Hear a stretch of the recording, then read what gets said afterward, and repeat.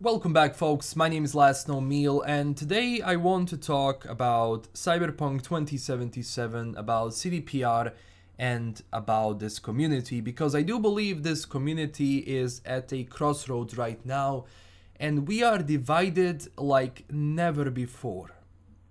And there is also a video I made a year back, maybe a little bit more, called "Why Does the Gaming Community Respect CD Projekt Red?", where I talk about the good things that CDPR did for the gaming community. And in these past couple of days, there was a lot of comments on that video where people are saying that, this aged well, this didn't age well, things have changed, haven't they? But honestly, when I look at the end of that video, I actually think this video aged really well, and let me play you a portion of that video again. And I don't want this video to be only about praising them, even though they do deserve it. There is also another side of the coin, because being the good guy in the industry puts you in the spotlight. If you make one tiny mistake, people will notice, and you will get 2 times as much hate as another company that does it every week. So CDPR needs to be careful with what they do in the future. I did make one mistake though. The backlash is not 2 times bigger, the backlash is 10 times bigger than I anticipated. And as I said, these past couple of days were absolute hell, because I legit wanted to just, once the game is out, continue to cover Cyberpunk content, have fun, interact with people, and just enjoy this universe and this world. And it's sad to see that we came to this place right now where we talk about investors, where we talk about stocks, where we talk about consoles, where we talk about frame rate and performance, which should not have happened. And the first time that I saw, like the first moment when I woke up after, because I was someone who got the review copy for the game, who played the game, who enjoyed the game personally, I enjoyed the game, and who made a review of my impressions of the game. I didn't even score the game because I'm not a reviewer, I am not an influencer, I'm just someone who plays video games, who's excited about certain video games, and who makes videos around those games. That's what I do. I don't influence opinions, I don't tell people what to do, people can do whatever you want. Honestly. So, the base consoles come out, the game for base consoles come out, and it's absolute, it's chaos. The game is not running well, people are getting glitchy textures, people are getting bugs, game-breaking bugs, their PC, their PlayStation is crashing, their Xbox is all over the place. It's absolute chaos. And then I said, God damn it, CDPR, God damn it. Because when the trailers, or well, the gameplay trailers for PlayStation and Xbox came out, they showed PlayStation 4 Pro and PlayStation 5, and they showed Xbox One X and Xbox Series X. Xbox One and PlayStation 4 were never shown. And even then I was like, okay, I get it that you want to show Xbox One X and Series X and PlayStation 5 and that, but where is the footage of the base consoles? We never got it. And then I said, God damn it. CDPR took the risk, a huge risk with this, of hiding it and not showing it at a proper time, and now it comes out, the game is crashing, the game is not running well, and there is backlash. It backfired. And I get it. There is, I cannot defend what happened with consoles and how CDPR handled the overall marketing for base consoles, because people were asking. I know people were asking about that, and the response they always got like, yeah, it's running fine, which obviously was not true. And now they are suffering the backlash of that decision. But it's one thing to criticize a company, it's one thing to say, all right, you did this, you tried to pull off something, you got caught, this is what happened, these are the consequences. Those are the arguments and criticisms which should be sent towards CDPR or CD Projekt in general. But what was happening is that community went berserk.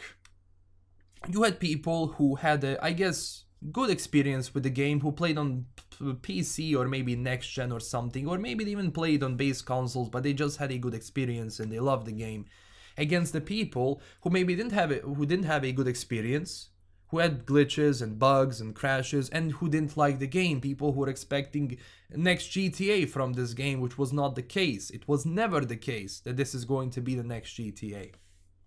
And it created this war within the community, which is still raging today, because every video I put out, everything I talk about, I can sneeze on Twitter and someone is going to remind me about the consoles which I know about, and which I criticized CDPR in the past videos, and I talked about. And it's bad. It is really, really, really bad. This is going to leave such a huge stain on CDPR that it's going to be very interesting to actually see how they regain this reputation. But I do believe in some instances people went over the top. Now, comparing this game to Fallout 76. In terms of bugs, yeah, you can compare this game to Fallout 76. In terms of story and what the game has to offer, comparing all of this to Fallout 76 is lazy. In my opinion, that's lazy. If you exclude the missions and quests and world building and characters and all of that and writing, it's not Fallout 76. In terms of bugs, yeah, absolutely, whatever. Yeah.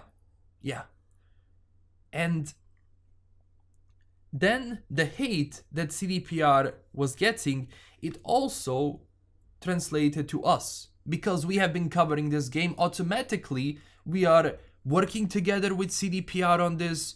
We are called CDPR fanboys, bootlickers, shills, sellouts, you know, classics.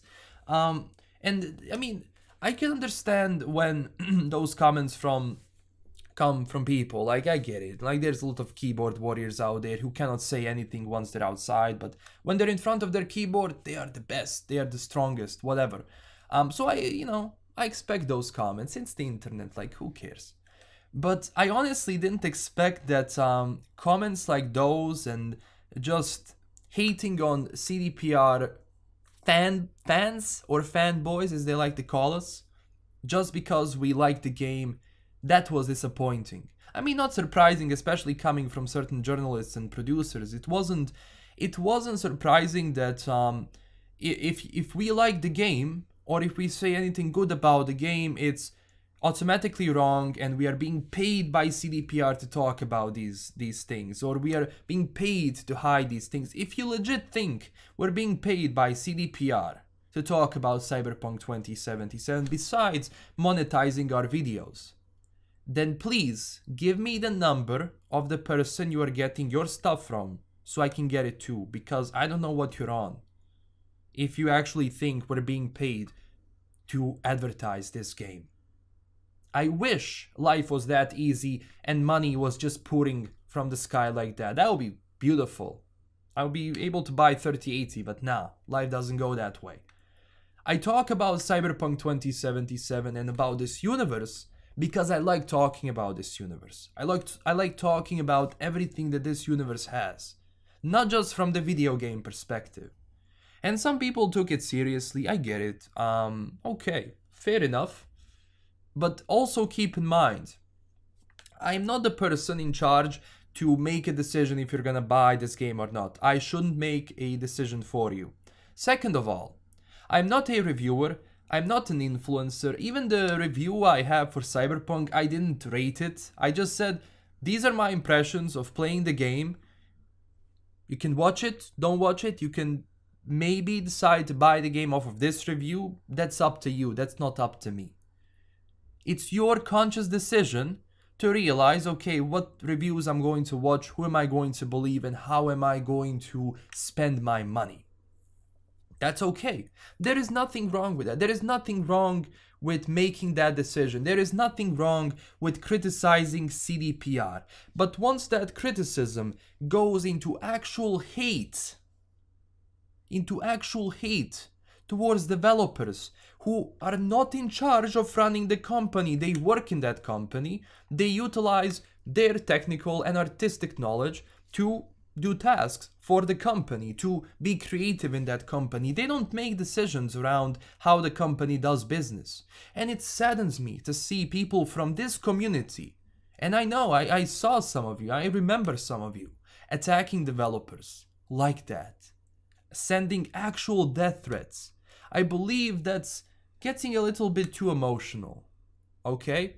Because I do believe we can be normal and still discuss this issue, especially coming from someone who is a Cyberpunk channel, but I'm not primarily a Cyberpunk channel. I've been talking about Cyberpunk a lot, but it doesn't stop me from talking about different games. If I can be reasonable about this, and if I can create some sort of a discussion, I believe everyone could. And I don't know why we are portrayed as the enemy here. I'm honestly doing everything to fight for this community. Every time when there is a problem in this community, I try to help. Whoever approached me from this community and they asked for help, they want to do some project, they want to get involved in Cyberpunk, I helped. And it's sad to see that this community is dividing because of it. That all of a sudden, CDPR is being compared to EA and Activision and Ubisoft, when personally I don't think that's the case. I've been playing games from EA, from Ubisoft, from Activision. So sometimes I think maybe CDPR shouldn't be the good guy in the industry. Maybe they should just be like everyone else, because EA puts out the game sucks, the game has glitches, the game has problems, whatever. And people tell them that. You suck, blah blah blah, you can't make the game, your game sucks, and EA is like, well, I can't hear you from all this MTX money I'm getting. So it's different. I'm not going to compare them to EA, they're not EA. They're not. But this risk and this decision they took, oof, this was bad. And I can acknowledge that. There is nothing wrong with that. I want this company to be better. I want this company to do good. And I do believe in this company for the future, especially for the updates about Cyberpunk 2077. But I also do understand why people are mad. Why people are angry. Why people want to say this was not right. This was deceiving. This was malicious, etc, etc. I do understand that there is nothing wrong with that. And I believe that this is going to be a giant test for this community, and I am keen on seeing how this community continues after this and what happens after it. And just, it's been insane. It's actually been insane. And I don't know for how long this is going to continue, probably until it's fixed and until at least the major flaws and bugs are ironed out. And that's a shame, because there are so many things I still want to talk about for this game, about this universe and everything, and I'll get around it, don't worry. This is not going to stop me from making Cyberpunk content and talking about the lore and expressing my love towards this universe that was created in 1989 by Mike Pondsmith. This is not just CDPR. This is not just their universe. There are so many things to talk about this universe, which exceeds Cyberpunk 2077. And I don't know. So that was my opinion on the community. That was my opinion about everything which has been going on. There is one more thing also. There is one more thing. It's a shame, as I said, that some of these journalists and producers are calling people who talk about Cyberpunk and who legit like this game CDPR fanboys and shills and all of that, especially coming from people who work in this industry, who I thought, alright, I actually thought these guys were normal, these people, not just guys. But in the end, it's not. And sometimes I'm honestly really glad that I never got the chair, because it seems to me whoever got the chair, the Cyberpunk chair, is being attacked by people, by certain people, and their opinion is not relevant anymore just because they have a chair. Give me a break. It's a piece of merchandise. Every company does that. To pretend that only CDPR does that? Come on. Come on. Let's be grown-ups here. So yeah, that's it. Like that's what I think about it. And I can be open with CDPR. And I'm gonna do everything I can to get everything that people have to say, all of the criticism, and make sure that CDPR hears it. I'll make sure of it. And I know they know about it. They read your messages, they read everything, they read the comments. So, I don't know. I don't know why there is so much hate towards us. We're not in any collaboration with CDPR. I don't have a secret pipeline towards CDPR where we make evil plans about how to screw up people. That's not the case. That's absolutely not the case. So yeah, I don't want to go for too long. I'm going too long anyway. I'm just talking about irrelevant things. So yeah, that's what I think about this community right now. I'm still so goddamn proud to be a part of this community. And I'm proud of the people in this community because I do believe this is one of the hardest working communities out there. Of everything that people created before this game came out. And I still believe in this community. We'll see how it goes. And yeah, I don't know. Think whatever you want of me. Call me whatever you want. But ultimately, I'm not going to say what you want to hear. I'm going to say what I want to say. And it's always going to be like that. Because if I repeat what this guy said or what this guy said, I would be lying to you and that wouldn't be my opinion. And if I can have an honest opinion, I'm sure everyone else can. So yeah, that's it. This is LKM signing out. Stay classy, everyone. And please, please don't threaten people over internet. It's cringe. All right? Bye-bye.